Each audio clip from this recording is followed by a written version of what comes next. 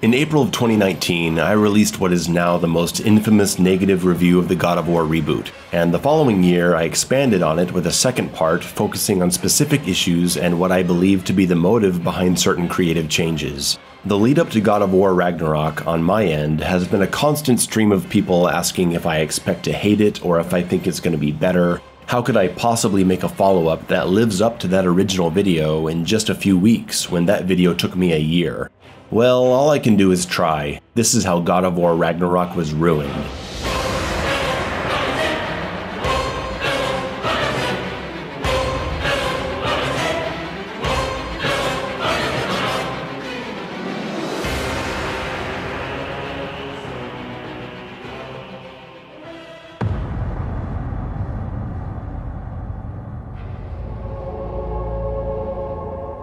While my initial trailer reaction certainly skewed towards the negative side, as I was disappointed to see that not much had changed, I have honestly been excited for the release of Ragnarok. I stayed away from any other previews. I only heard bits here and there about changes made to the combat system. They were touting the new verticality the game offers. There was supposed to be more enemy variation. So before I start talking about what this game does right and wrong, I want to say that I'm not going to be repeating too much of what I've already said. I will get into certain familiar territory with things like the camera, but I'm not here to complain endlessly that you can't jump. Yes, I still hold the same view that no aerial combat options ends up limiting the game significantly. Yes, it's still awkward to see areas you should be able to jump to, but you can't. Yes, I still think this game's combat would be far more interesting with a resource management system like the originals, where you have to find magic instead of it being on a cooldown. I am also not going to talk about how this game doesn't have a combo meter, because the problem was never that there wasn't a combo meter. The problem was the lack of any effective system at all to encourage experimentation, the way an XP rewarding combo meter can. Now there is a good system, it just isn't a combo meter, and we'll get into that soon. Ragnarok has been the most mixed and inconsistent gaming experience I've ever had. We're going to talk about the good, the bad, the amazing, and the terrible. Perhaps we had better start from the beginning. I picked the second highest difficulty, Give Me No Mercy, because I wanted a very challenging combat experience, but I wasn't fully prepared for pure suffering on the very highest difficulty because I knew this was already going to be a very long game. And after I finish it, I can replay it on the highest difficulty, better understanding the combat. We start the game, and the first 10 minutes is a bunch of cutscenes and a driving section with button prompt QTEs as Freya comes for her revenge. It's fine, I was expecting this. It's nice that you can actually fail these QTEs and die if you're not paying attention. I took that as a good sign, and at least we aren't slowly dragging our feet as we carry a log this time. Unfortunately, the rest of this sequence is completely fake. You can steer the sled, but it's unnecessary. You can just keep your hand off the controller and the sled auto-steers for you. Coming off the sled, I noticed an immediate improvement. Roll the clip. Can I swing this axe on my back? No. Wouldn't want to let the player break the immersion of this walking scene.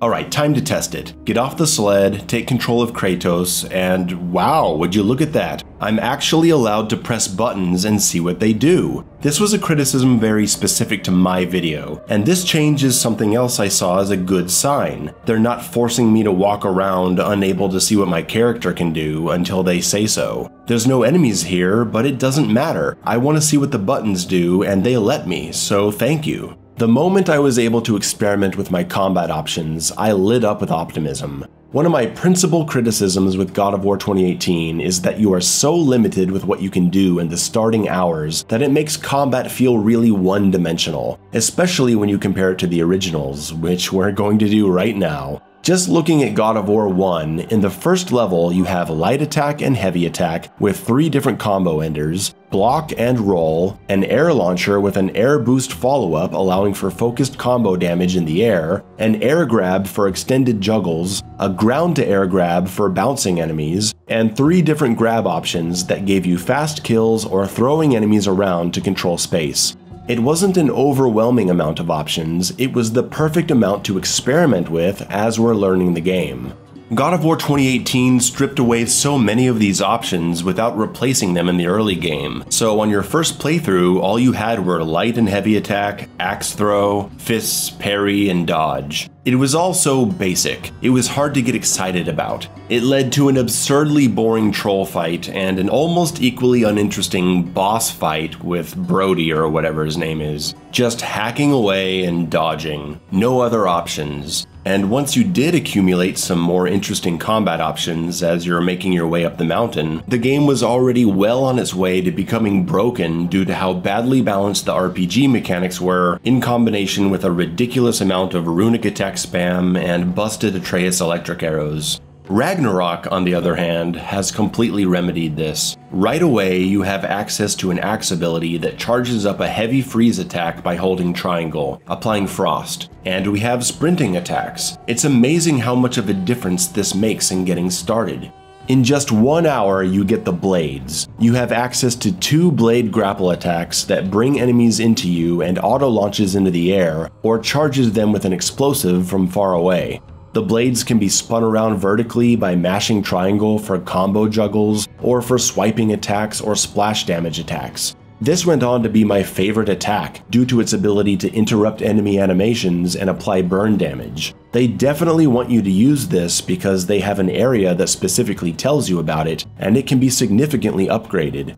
As soon as you start upgrading skills, you have enough XP to unlock the ability to do extra damage against enemies with elemental effects, further utilizing the new elemental abilities using triangle, encouraging weapon variation, and you can unlock the God of War 3 Hyperion grapple attack that brings you to the enemies, providing a great mobility option. There's like triple the combat options right in the first hour and a half of the game, and I started thinking, wow, some of my biggest problems in 2018 have already been addressed. This is great, this is enjoyable, and maybe I'm just imagining it, but it feels like enemies are hanging in the air a bit longer for combo opportunities.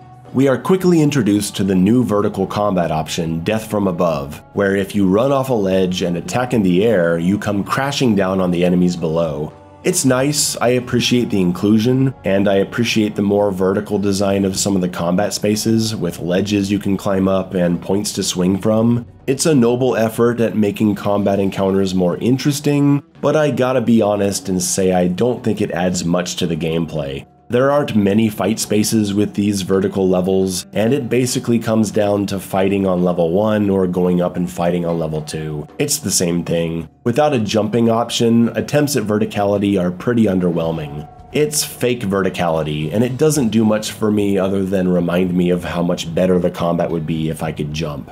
And if I could see. The camera is still just the worst. The video here doesn't really communicate how it feels to play this game, so let's bring it in a bit. A little more, there. That's how it feels to play modern God of War games. Uncomfortable. In a game where enemies are frequently running to your side and behind you, you're steering yourself like a tank and directing your attacks like you're playing a third-person shooter. It's just the worst. It makes so much of the game, combat and exploration, feel so claustrophobic. And it's made infinitely worse by the fact that Kratos can't attack in any direction other than right in front of him. Many viewers of my channel will be familiar with my dislike of melee action where you have to control the camera. But it is far more tolerable in a hack-and-slash game like Bayonetta or Devil May Cry or a brawler like Sifu, where yes, you have to move the camera, but you can also move your character in any direction. If an enemy is to your left, just attack to your left. If an enemy is behind you, do a backwards attack. You don't have to reposition the camera. Ghost of Tsushima did this just fine. Why can't God of War? Here you have to turn the camera towards whoever you're fighting, and it's just as tedious as it was in 2018. If not more so because of some of the new enemies. While I do like their designs, they tend to run all over the place and zoom past you. You have to rely even more on the terrible indicator system to react to colored arrows for enemies off-screen. It creates a state of paranoia when you're trying to kill an enemy, but you've got arrows telling you that something is coming, but you have no way of knowing what it is or exactly when it's gonna hit, or if it's an unblockable attack. So you just gotta stop what you're doing and reposition yourself just to see. It's so tedious and it ruins a lot of the combat momentum.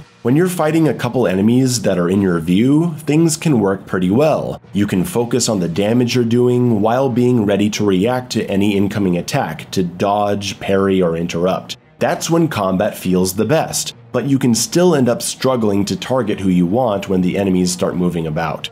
And the problem isn't that it's mechanically hard to focus on one enemy, it's that so many enemies will surround you and attack you from behind, so the combat becomes about managing your view more than feeling the energy of the fight. If you put yourself in the middle of the action, you're gonna have to be flipping around to cover your ass. And there's a horrible bug where after you do specific animations, if you try to quick turn, the game will forget the block input and instead read the down input first, causing you to come out of your quick turn animation with your fists instead of your weapon.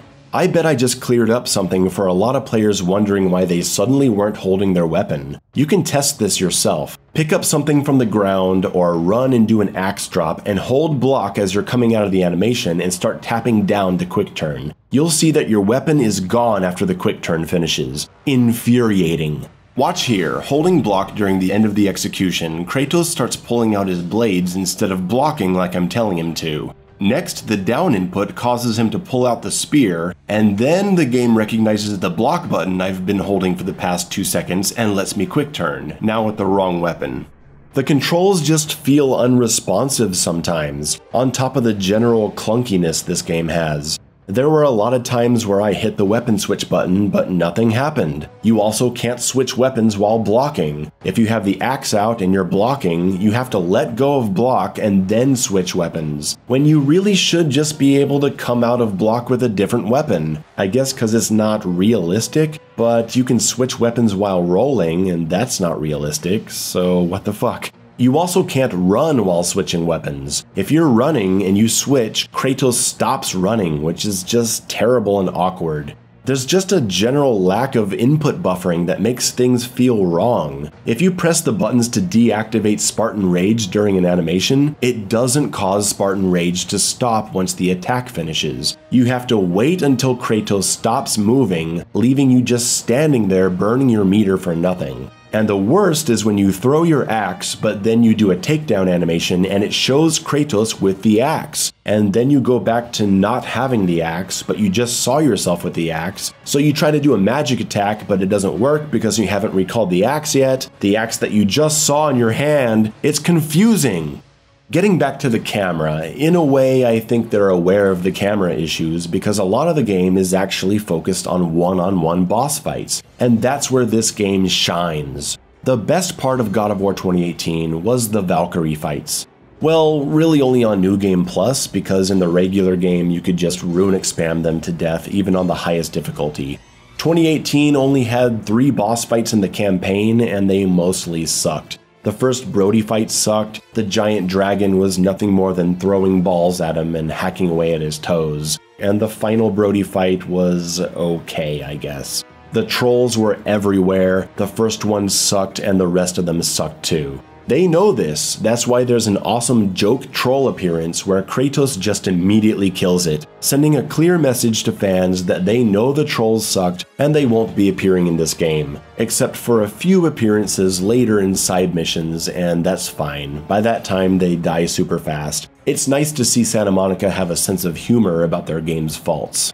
This time around, the number of boss fights in the main campaign of Ragnarok is truly impressive. There must have been, what, 10, maybe more? Plus dozens of optional fights. And now that you've got the spear, you have more ways to engage in combat. I don't enjoy the spear that much as a normal weapon, but I like the runic attacks. When a boss flies away from me, I chase his ass down with the spear, and it's so satisfying. Boss fights are awesome because you finally don't have to worry about enemies attacking you from off-screen, and you can just focus on fighting an interesting opponent. In Ragnarok, it isn't 10 minutes before you fight a boss, the bear, and it's cool. It shows off the defensive mechanics of the game really well, way better than 2018's introductory troll. And after the next cutscenes, we get to battle Thor. They're really opening the game strong. It's like how God of War 3 had you taking on Poseidon as your first enemy. Combat feels better, camera problems are minimal for a while due to the multiple one-on-one boss fights, and we've already met both Odin and Thor. We meet up with Mimir, and I love that he's just living in Kratos' cabin now. I guess he just sits on the table all day. We're treated to a dream sequence where we see Kratos' wife like we should have in the first game. I never cared about the mission to spread his dead wife's ashes because we never got to see her or see how Kratos feels about her. Now we do. Too bad I find her quite unlikable. She reminds me of this person who I strongly dislike. She even has a moment of dialogue that's exactly like this character. But I really like the portrayal of Odin and Thor. They feel very authentic to this world. I like seeing Thor as a large drinking Viking, and I particularly like seeing Odin as just a normal guy. He's not some commanding presence, he's just the guy in charge. A normal old man who has authority and cares only about his control. I'm no expert on Norse mythology. I'm sure there have been many interpretations of these characters. If anyone is upset by this interpretation, I'm not saying you're wrong, but after all the years of only seeing the Marvel versions, this was refreshing. And then we start the central conflict of God of War Ragnarok.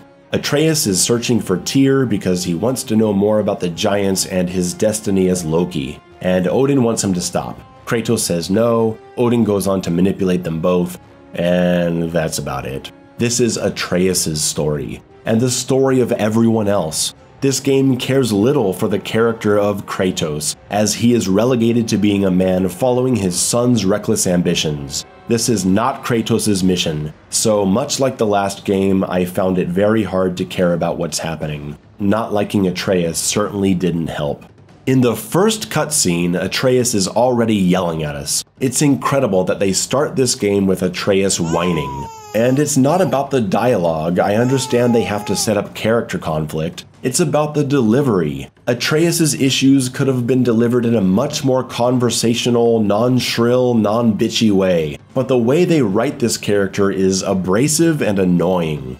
Now look, Atreus isn't as bad as he was in the first game, because he's not a whiny 8-year-old brat. He's a little older now, his voice isn't as irritating. I tolerate him more this time around. I wish they had made him older, like early 20s. Yes, I'm aware that Fimbulwinter only lasts a few years, but you may recall that this is a series that plays with the concept of time. Kratos opened portals in God of War 2 that took him to the past. Just in the last game, he entered a portal in Alfheim where he experienced time differently than Atreus. If Santa Monica really wanted to, they could have easily found a way to age up Atreus by having him get lost in some time portal and pop out the other end in his 20s, and I really wish they had. By the way, I refuse to believe that this part isn't a jab at my video. In my original video, in the section where I talked about how much I hate Atreus, there's a part where I talk about his annoying way of speaking, and I show a montage of him saying whatever. This kid even says whatever when he gets pissy. Whatever, whatever, whatever, whatever. It says, don't wake him. Whatever. And then we have this part in Ragnarok. Whatever. Whatever. Whatever. Whatever. Whatever. Whatever. Whatever. Hey, don't run off! Whatever. Can you tell me where I am? Whatever. It is a very clever way of taking a dig at me, I must admit. I'm sure some of the developers have seen my video by this point, and if they were going to respond in any way, this is a brilliant way to do it. I approve, I love it, I laughed really hard when it happened. I suppose it could be coincidence, but I doubt it. Anyway, I still don't like this kid. I don't like walking around with him, and I don't like how much of the game is dedicated to him. I do enjoy the moments where Kratos expresses his feelings for him, but that's because I care about Kratos. Seeing him smile as he witnesses Atreus becoming independent put a smile on my face as well, and it's one of my favorite moments in the entire series. I don't like his kid, but I feel for Kratos, and I am moved by the scenes where we see how much he loves his son. And some of my favorite story moments come from these interactions between Kratos and Atreus. But there's something off about his face, and the way he talks immediately spoils the mood of dramatic moments. Things that should be serious in tone are undermined by his nonchalant attitude. Hello. Hello! I lost count of how many times I got absorbed by the story following these legitimately interesting characters when Atreus has to butt in and make some comment and ruin the whole scene. It's really frustrating because I like everyone else a lot, and I can easily imagine a God of War 2018 and Ragnarok where Atreus is not a part of any of this. Kratos could have just been a lonely man in the woods dealing with his demons when he comes across Freya after he wounds her pig during a hunt. And there we go. Atreus is searching for what it means to be Loki, eventually going on to try to stop Ragnarok, and Kratos is just along for the ride. Isn't that a compelling narrative for our beloved main character? Toss in a few flashback scenes with his dead wife where they talk about how he's scared to have a baby, and I guess you have a story of some kind. The story depends entirely on Atreus, and unfortunately he's the Jar Jar Binks of God of War. Early on, you can just tell that this little puñetas is gonna be the cause of every fucking problem we encounter. And he is. Everything bad that happens because of him. He sneaks out at night to go on his own adventures, always disobeying orders. Everything he does is in service of himself, and everyone suffers because of it. Hey, that sounds like Kratos' behavior in the old games, doesn't it? Yeah, but the difference is that when it's Kratos doing it, he's the main character, we are sympathetic to his story, he's actually likable and interesting, and his games have a fun, not-so-serious tone to them. Here, every moment following Atreus is boring and annoying, and it's telling that the most compelling moments of the story come from characters rightfully scolding him for his selfishness and his foolishness, for being the burden he is. It's glorious. I gave you everything.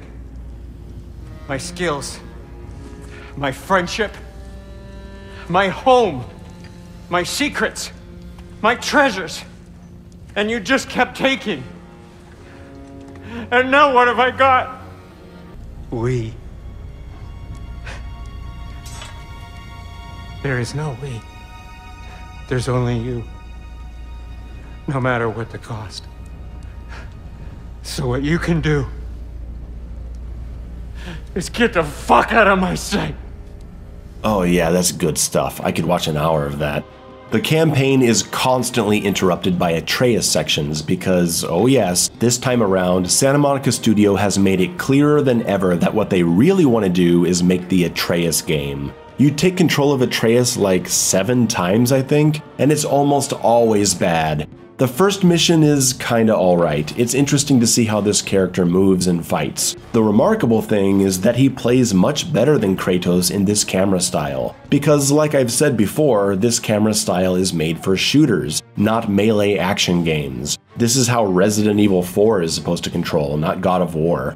Atreus is so agile and he has strong long-range options. It's like the game was made for him. The first time you fight with Atreus, it's actually liberating compared to how clunky and immobile Kratos is. I mean, he didn't used to be this way, but, you know, immersion, I guess. Atreus can shoot lots of arrows, inflict major stun, dive out of the way while shooting, knock enemies on the ground while in combo. He's pretty cool to control. That is, until you realize that almost all of the combat encounters with him are heavily tuned in his favor. He recovers a lot of health from just one pickup, he does a lot of damage, and most of the fights are just super tame. They're pushovers. I'm trying to figure out why they did this. Why make Atreus so powerful and brain dead most of the time? Are they trying to make us think he's really cool by making him kick so much ass easily? Most of the combat here is trivialized and it's boring. Playing one mission was okay, I can do that. But mission 2 is the worst part of the game. It is, in no exaggeration, an hour and a half of unskippable cutscenes, following dogs and talking to yourself, walking around and listening to a girl talk, skipping stones on the lake, occasionally fighting wimpy enemies that don't stand a chance, looking at paintings, carrying seeds, talking about paintings, walking, opening chests, talking, riding a bull slowly through the marshes, bad combat, talking, picking up apples, riding through the marshes some more, talking, running around, riding a bull, talking, fighting bugs in the dark, picking up more apples, walking around, talking, more bad combat, playing the most pathetic and uninteresting boss fight in the game, running through the fields as a dog in a part that plays itself for you since you don't even have to press the analog stick, and listening to the most annoying sound ever recorded in human history.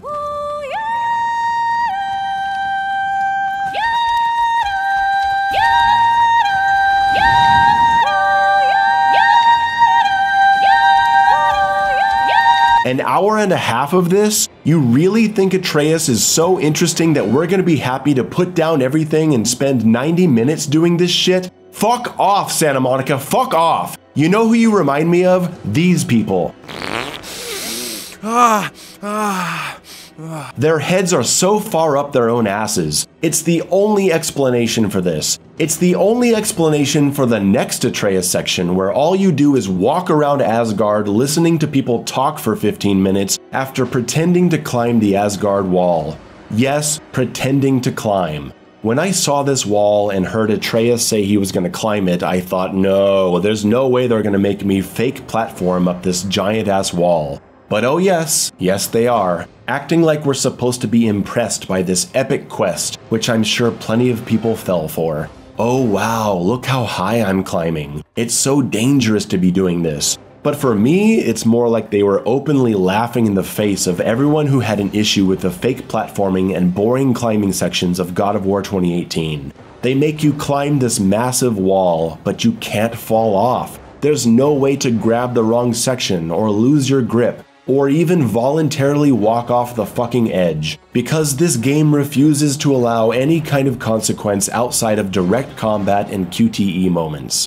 Even Uncharted, the game that arguably started all this cinematic gaming nonsense and easy-as-piss auto-platforming trend, let you make mistakes and fall to your death. There's gotta be some kind of actual danger to platforming sections, or there's no reason for them to exist. And just to insult us a little more, they say, oh, are you getting bored with pretending to climb a wall? Here, shoot some bubbles, isn't that fun? Now get back to climbing.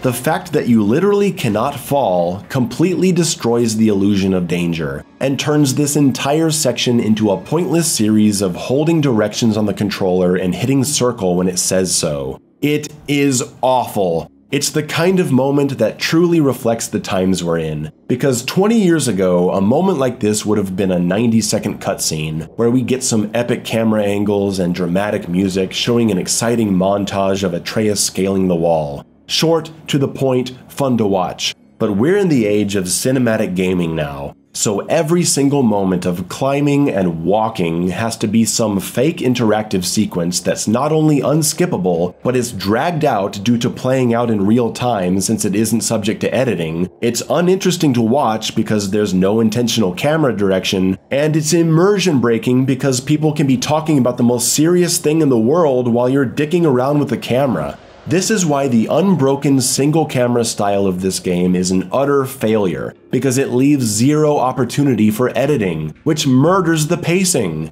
and far more than it did in the last game because there's just so much more of it. This game is incredibly long, which doesn't have to be a bad thing, but there's like 20 times the amount of unskippable cutscenes, and they're so long, and there's so much walking around and talking. And that's not the only thing that ruins the pacing of this game. They also ruin it intentionally by placing a traversal puzzle after what feels like every combat encounter. For the majority of the campaign, and even in many side missions, the game is terrified to give you more than one combat encounter. Large portions of the game are fighting 3 or 4 enemies, and then spending the next 5 to 10 minutes walking, talking, climbing, watching cutscenes, and solving puzzles. And then maybe you get to fight another 3 or 4 enemies before going through the whole process again. It isn't until much later in the game that they finally start consistently delivering combat. Their world and story is so important that we have to take a break after almost every fight, no matter how basic and unsatisfying it may have been.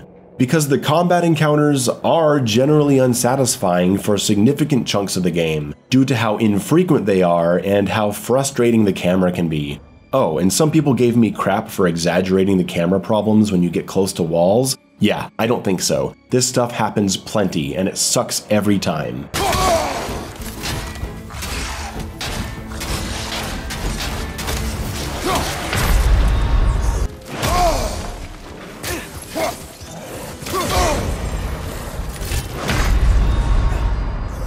I'm not saying all the combat encounters are bad, some fights are okay. Sometimes there's interactable objects to use against enemies, like giant rocks or throwing the axe into crystals to reflect into them. It makes things feel a bit more dynamic. And when it feels like you have more control over the situation, namely by keeping things in camera, fights can feel good from time to time. So it's not all bad. I mean, anytime you have to fight worms or floating bubbles, it sucks. But some of these fights are pretty good, and it's almost always the boss fights. The opening levels present you with multiple boss fights. The bear, Thor, the huntress, which was pretty fun to fight, the Drekki, of which you fight multiple later. 2 enemies at once really is the maximum that this camera style can handle. The game delivers boss fights pretty steadily throughout the campaign and open world, and I honestly enjoyed nearly all of them. There are beefed up mini-bosses scattered around, and there's these great optional berserker boss fights that can be very challenging. Some of these guys took me a couple hours to take down, and it forced me to get good. It was the best part of the game.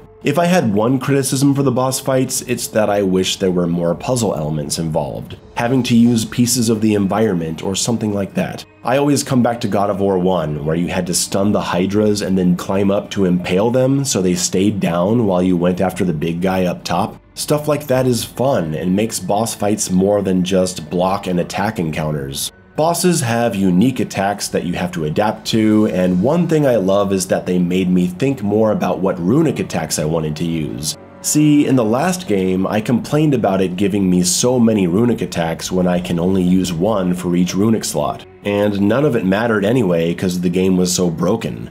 This time, due to much better combat balance and better enemy design, I was thoughtfully exploring my options to pick the right runic attack for the situation, something I really enjoyed. Sometimes a runic attack I like using would leave me too vulnerable in a fight, so I'd switch it out. So the problem was never that there were too many runic attacks in the last game, it's that there were so many while feeling like it didn't matter in the first place. This time, it does. And it feels good to have options, especially since it feels like I'm not breaking the game with any of them. The RPG elements have been toned down and slowed down in terms of how they're introduced. The whole green, blue, purple rarity system we see in every game today isn't plastered all over the armor page. So I'm actually looking at these different pieces instead of going directly to colors. Wonderful, now I don't have to think Fortnite while playing God of War. I can just hear people complaining already. Where's my epic purple axe handle, bro? The biggest change is the removal of enchantments. Sweet Lord in heaven, they actually took out the enchantments. 2018 buried you in like hundreds of these things that gave you little stat boosts, and it was exhausting. And you couldn't sell them, so they just sat there. They're gone now, because we don't need to be thinking about equipable enchantments as we're figuring out the armor system and the combat.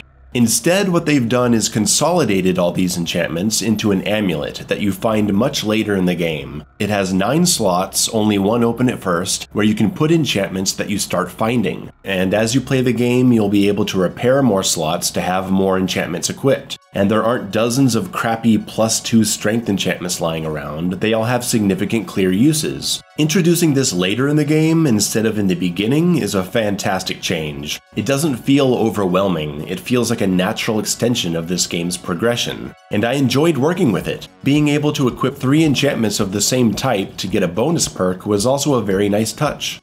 The only addition I don't care for much is all the different companion upgrades. You're given so many ways to buff the arrow attacks that I found it confusing, and ultimately I just stopped engaging in it. You're given too many too fast that it starts to feel meaningless.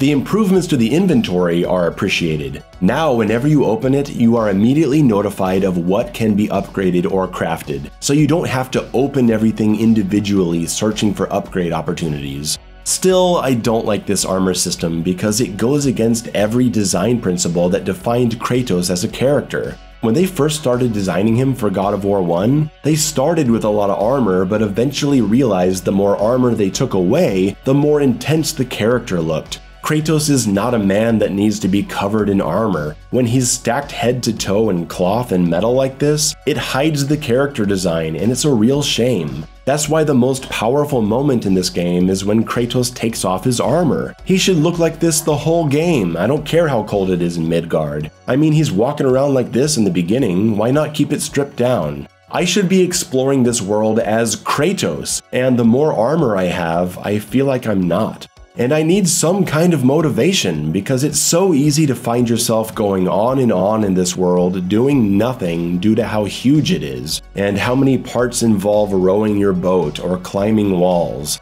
And the map doesn't help things at all. I can't believe I never mentioned it in my first video, but this map is terrible. I know you're not going to have a GTA-style waypoint system that shows the path you need to take to your objective, but you at least need to allow me to zoom into the map to understand where I'm fucking going. What supervisor at Santa Monica looked at this map, saw how little it zooms in, and said, yeah, that's good, we don't need to go any further? It's like the designers don't want you to understand world traversal, and that makes the fast travel system much worse. Yeah, you still can't fast travel from any point. If you're out in the middle of nowhere and you need to get to another realm, you have to march your ass across the map to find a magic door, and then you can travel to another point in this realm or another realm. Yes, it's nice that we can use any gateway to go directly to other realms now, but why not go all the way? Why couldn't the dwarves just give Kratos a jewel that allows him to open a gateway wherever he is in the realm to start fast travel?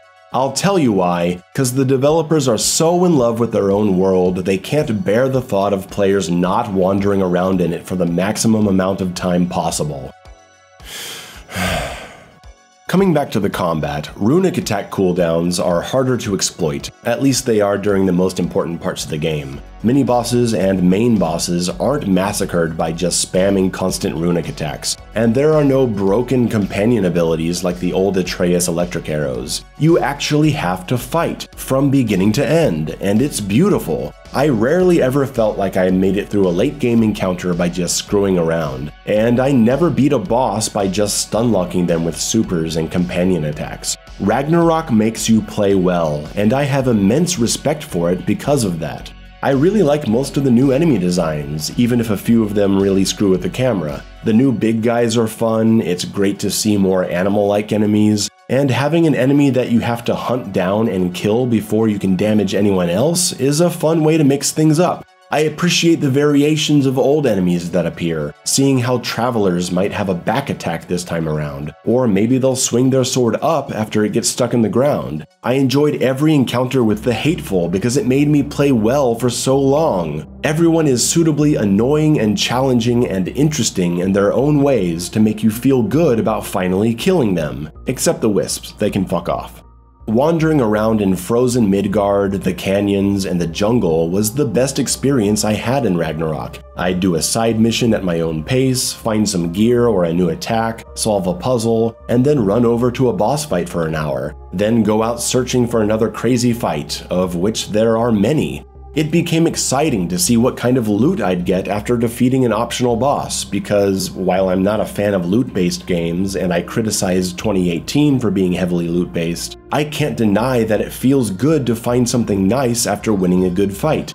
That's the difference here. The fights are actually good this time. 2018 felt like a series of unsatisfying and/or broken combat encounters where the only joy to be found came from the loot drops. In Ragnarok, the big fights themselves are incredibly satisfying, so the loot feels like a reward and not compensation. I spent my days just wandering around looking for optional boss fights, avoiding the campaign because I knew the moment I went back to it, something awful would be waiting for me. I'd finally shrug my shoulders and say, okay, I'll see what's next in the campaign. And surprise, surprise, it's a bunch of cutscenes and a terrible section where Atreus is in a bar fight. A section that actually made my girlfriend say, is this a joke? Are they laughing at us? Okay, so let's stay with the combat a little more because I want to talk about an aspect of this game that has become very important to me, something I talk about on this channel all the time, and that's player accountability, creative incentive, and clear communication of a game's core systems. 3 things that are guaranteed to lead even your most stubborn player into the fun zone. And what is the fun zone of God of War Ragnarok? Weapon variety, smart use of runic attacks and managing cooldowns, dodging and parrying, guard breaking, long distance targeting, and combos. Engaging in all this stuff is what makes the game fun, and not all your players are going to start engaging in it if they can just get away with random bullshit for most of the game. The big difference in my experience with 2018 going into Ragnarok is that I felt like the fun way to play was now the right way to play. Overall, combat just feels more interesting this time around. That's due to enemy balance, runic attack balance, new combat options, and I really came to like the different kinds of Spartan Rage. Choosing from the classic punch punch punch to regain health, a quick burst of health without doing damage, or a charging heavy attack that gives health if it kills someone. And since combat is better tuned this time around, thinking about which one to have equipped was actually fun. Before I get into what I really like about the new combat presentation, I gotta mention something that was horribly disappointing. In the early game, I learned that if you finish a fight with very low health, you will recover some of it automatically. I thought, oh my god, they changed the health system, yes! See, I have a big problem with 2018's health system because you can play like crap in every fight and survive with barely any health, and then if you go into the next fight, you can just die right away and you restart that checkpoint with full health. It's not like there's a ranking system like Bayonetta that punishes you for your deaths, you can just abuse it. So there's really no health resource reward for good defense. I was hoping they would restructure the game to have your current health level saved with the checkpoint, and then you'd have to work harder to get health in the next fight, finding pickups, using rage to recover health, etc.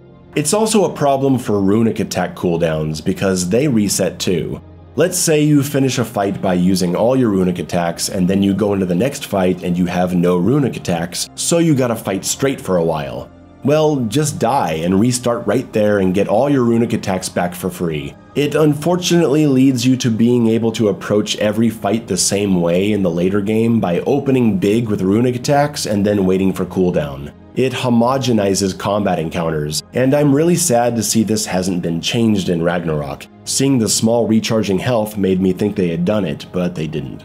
But I can't pretend they've done nothing. There's actually a fantastic reward for smart defense in the skill tree. If you land consistent hits while also avoiding damage, you build up elemental damage with your weapon, a feature from the last game. But now, when it maxes out, you can overcharge your weapon. Activating it stuns surrounding enemies, and then you unleash projectiles that do frost damage, like the old heavy runic attack from 2018 that was kinda busted, or you cause the blades to build up additional rage with every hit. I found myself excited whenever I got close to filling up the bar so I could power up and start wailing on the enemies, and I got pissed whenever someone hit me and I lost the charge before I could activate it. Good stuff.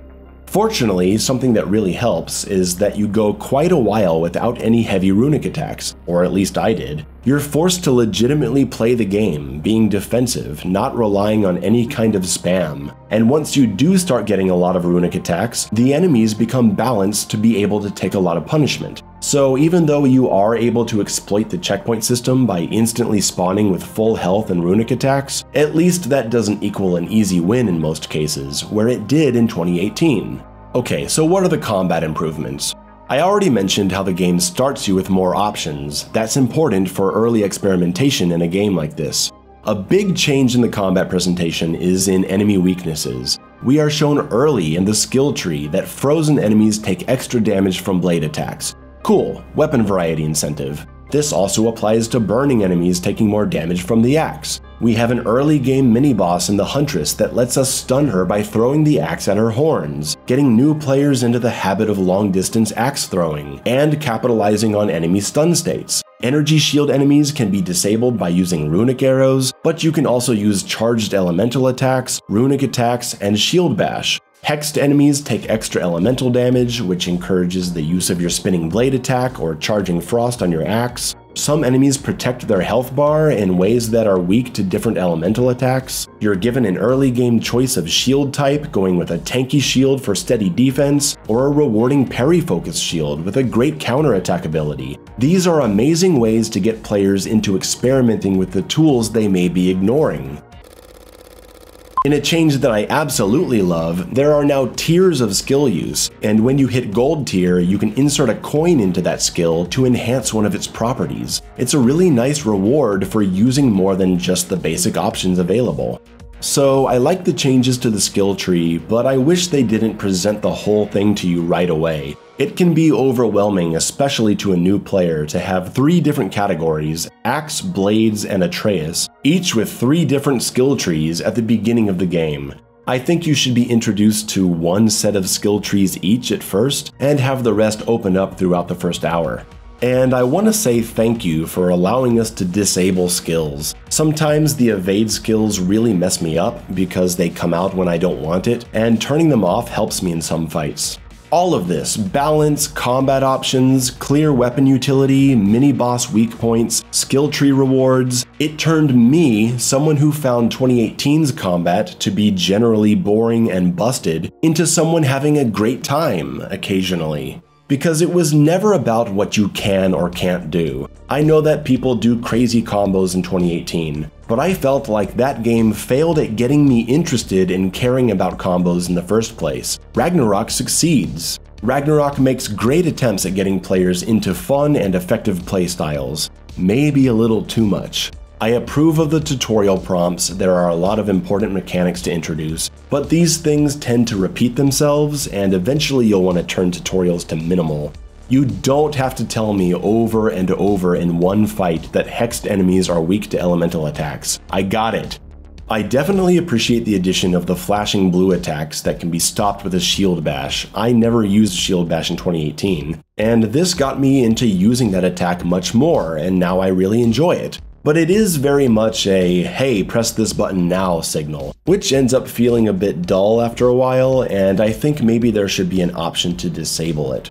Speaking of things that we should have the ability to disable, NPC hints. Your partner regularly yells at you, telling you to use your shield, telling you to parry an attack, stop standing still, attack an enemy at a certain time, and it's super annoying. I get it, you've got all kinds of players in this game. Yelling advice at them in the middle of combat can remind them of important things they should be doing. But for the love of God, let us disable it. You've got thousands of accessibility options in the menu, and you can't let us play without characters constantly telling us what to do? We've all seen this clip, haven't we? Oh my god, shut up! You have its attention now! Don't lose it!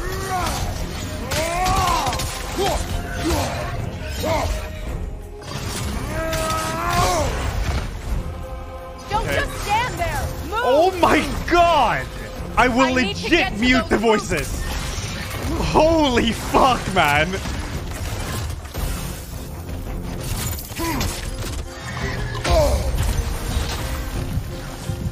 That's it! Don't relent! Oh fuck. Parry that attack! Oh my god! What is See what this? I mean? Yeah, that's pretty bad, but what's worse is the puzzle sections. Now, I'm on record for criticizing 2018's puzzles, and while I do think in Ragnarok they're still limited by the lack of platforming, attempts have been made to make puzzles more interesting this time around, using the axe to freeze waterways and direct the water towards wheels to open doors, and the ability to string together runic arrows helps a lot of the puzzles feel like more than just throwing your axe at switches. So yeah, I praise the increase in puzzle variety, but my appreciation for these puzzles is frequently ruined by how often they appear. I like puzzles, okay? Survival horror is my favorite genre, and I love a puzzle that gets me thinking for 10 minutes about what to do. But not in every room, and not when none of them involve combat in an action game. Do people just not remember how much cool puzzle design was involved in the old games? The Minotaur boss wasn't just hitting him, you stunned him and made your way up to the launcher to impale him. There was a part where you had to protect a guy from killing himself while you were fending off monsters. You killed centaurs in a magic circle to unlock a door. You had to move a prisoner up a ramp for a sacrifice while enemies came at you. There was an elevator that would crush you if you didn't kill all the enemies in time. You did executions on sirens to use their voice to break open doors. God of War 3 had a cool section where zombies walk into a wall of energy and convert into large monsters, so you have to keep them away from it while fighting the big guys. This stuff makes the combat more than just strike and defend, with combat-free puzzles in between. It creates a larger experience, despite it actually being a shorter and linear game. I think it would have been cool to see some kind of puzzle where you have to juggle an enemy over a certain area for a while, and maybe this enemy has to be burning but it dies quickly. So you have to figure out a way to get it burning with your spinning blade and then launch it and keep it in the air burning before it dies to open a door. Some kind of puzzle that actually teaches combat skills, not just stopping everything to be in a quiet room for several minutes figuring out where to throw your axe. Without combat in any puzzle rooms, the game turns into a slog.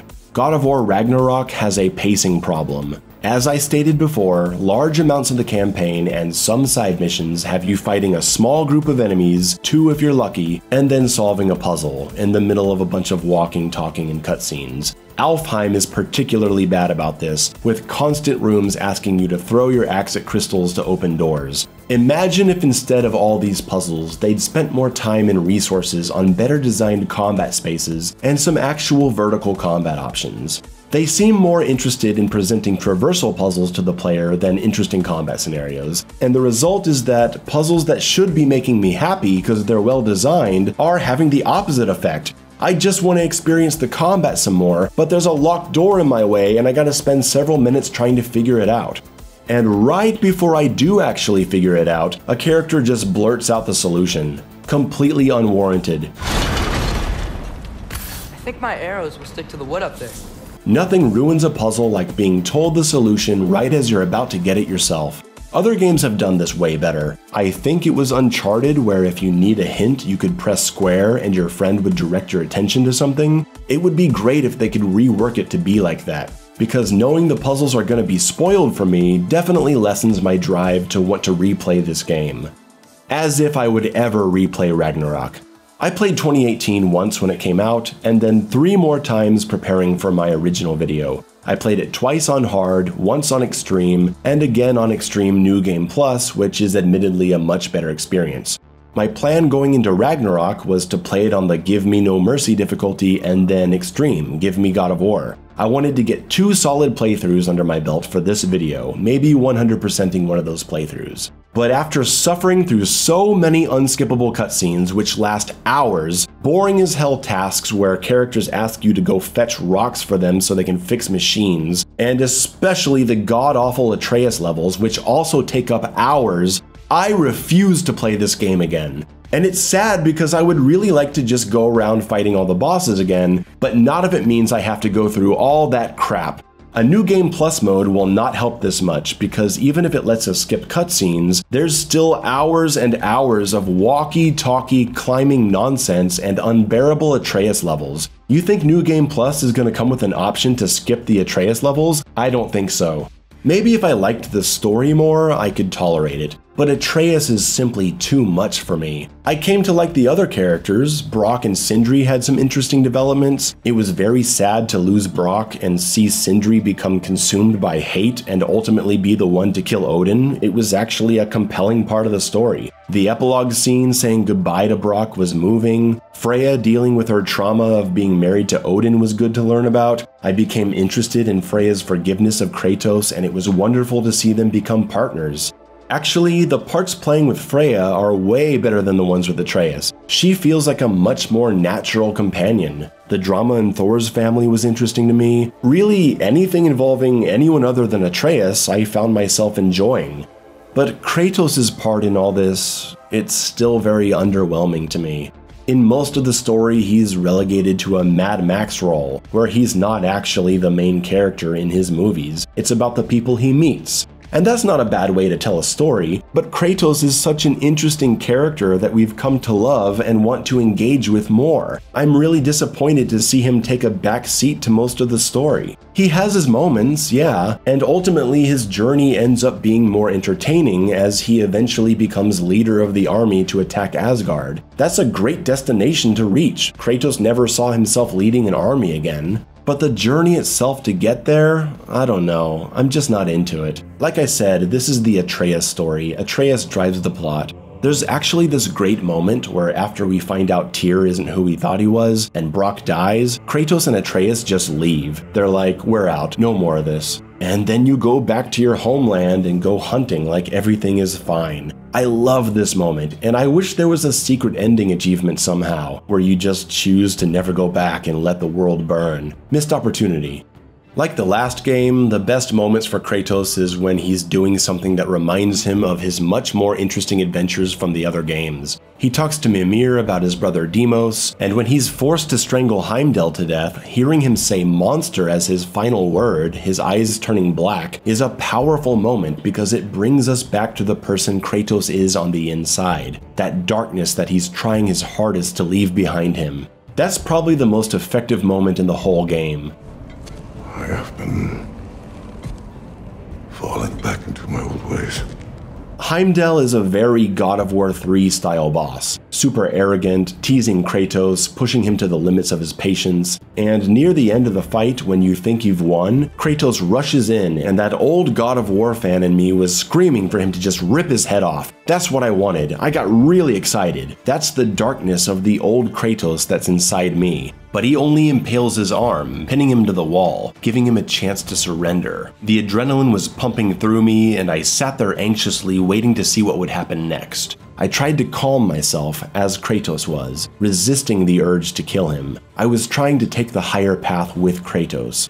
When Heimdall refuses to yield, threatening Atreus, Kratos rips his arm off. A brutal punishment for disobedience, but still not murder. He's doing whatever he can to refrain from killing another god. But when Heimdall comes at him again, Kratos understands that there is no other option, suffocating the life out of Heimdall, giving him some kind of victory by revealing to him the Kratos that he was and probably always will be deep down.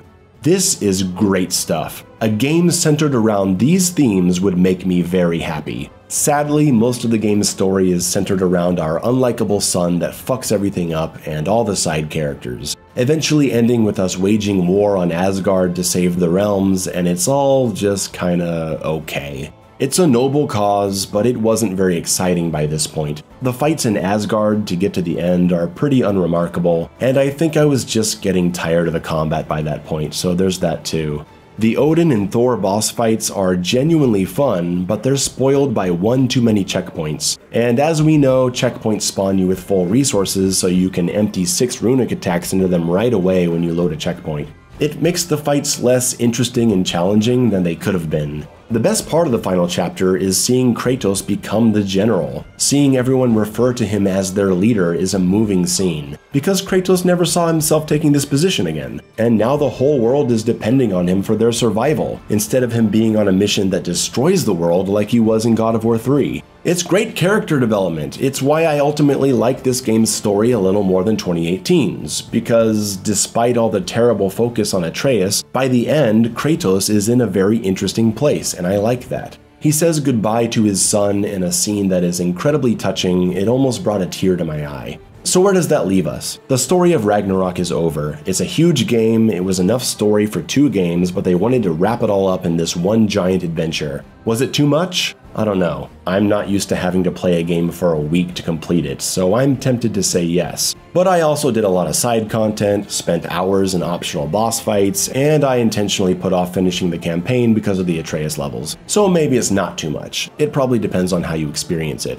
Personally, I feel like the ability to go on side missions detracts from the urgency of the plot. Odin is this great threat that we need to assemble an army to stop, and Kratos is upset about his son disappearing, but hey, why don't you relax for a bit and go run errands for ghosts? It's so weird. And I guess it also speaks to my preference for linear action games. I always felt the momentum of the story in the original God of War games, because you're going in one direction. You never took 5 hours out of your day to go fart around in a desert on your mission to kill Ares or Zeus. I did feel good about raising the dam and restoring water to the canyons though. That was a side mission that felt like it had purpose and a real effect on the world. If only this was a linear action game and that was just part of the story. Now that I've beaten the campaign, seen the epilogue, found most of the Asgardian wreckage, beaten 8 of the Berserker boss fights, including a few fights versus the camera, I think I'm done. The wreckage fights have been very underwhelming. I feel no drive to find new gear. The remaining side quests involve a lot of empty wandering around, and yeah, I may go look for a few more boss fights in my spare time, but honestly, I'm just getting tired of the navigation. I already mentioned it, but the inability to fast travel at any time is really hindering this experience for me. I got lost in a part of Vanaheim up here, and I decided to make my way back to a gateway because I couldn't find one up here. Maybe there is one here and I just didn't find it. I couldn't find my way to the undiscovered area, so maybe it's up there. But because I didn't find one here, I had to run all the way back down the map, running in circles a couple times because I got turned around, and I spent like 10 minutes just running around in the jungle trying to get to a gateway. To do what? Go run around some more? That's when I officially soured on this game. It's so pretentious they expect me to be happy retreading these dead environments looking for treasure or something, unable to fast travel anywhere unless I make a 5-minute trek back. It's insulting. But at least it's over. There is no reason at all to replay this game, so I can be done with it. I can look back on my fond memories of boss fights when I actually said, wow, I love this, and the touching moments that happen in the story, the beautiful environments, and I can try my hardest to forget nearly everything else. God of War Ragnarok was the most complicated game I've ever played or talked about.